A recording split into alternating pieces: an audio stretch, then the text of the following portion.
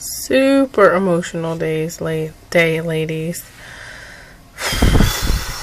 Last vlog I came to you about the layoff. Yes, so it is true, Michael was laid off today because they outsourced the IT. They outsourced. So my hubby is without a job. So they did give him a severance package. So that helps. I'm sure he'll find something like quickly.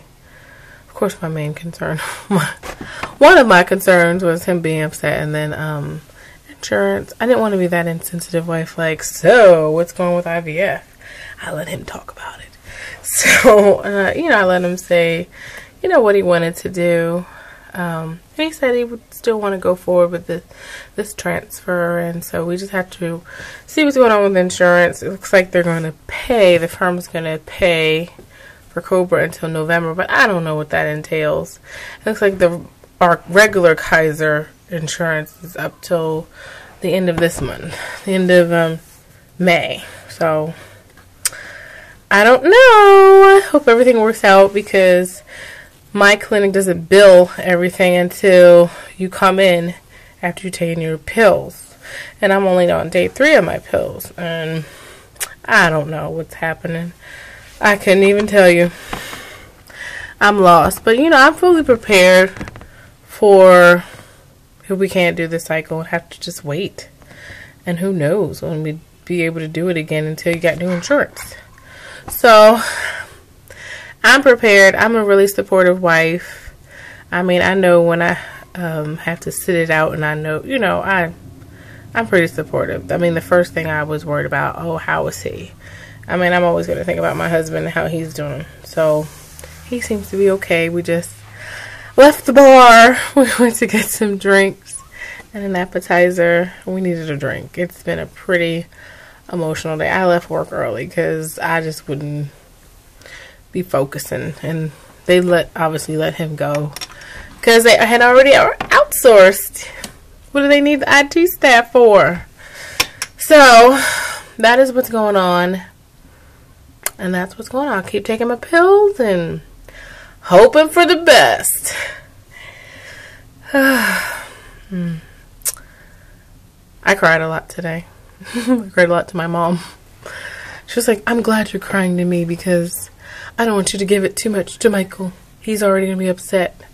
So I did cry a lot, and I was just like, why, God? Why is this happening right now?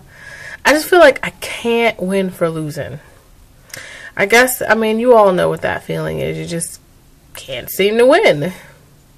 That's how I feel today. That is how I feel. Can't win. But I'm just so thankful for all your support. I know you girls are super supportive, and I'm just asking everybody in the community to please pray for me and Michael. We're going to be okay, but it is stressful when the breadwinner loses his job. Thank God for severance and all that stuff, but it is stressful. And I'm super jealous that he gets to sit down, but sit down for on vacation. That's amazing. I told him he better cook breakfast for me every day. I want bacon, eggs, grits, everything. So, and by the way, I don't eat that in the morning. I just have egg whites. And that's about it, guys. I'm really tired now. I feel tired because it's been so emotional, and I just feel like I need a nap.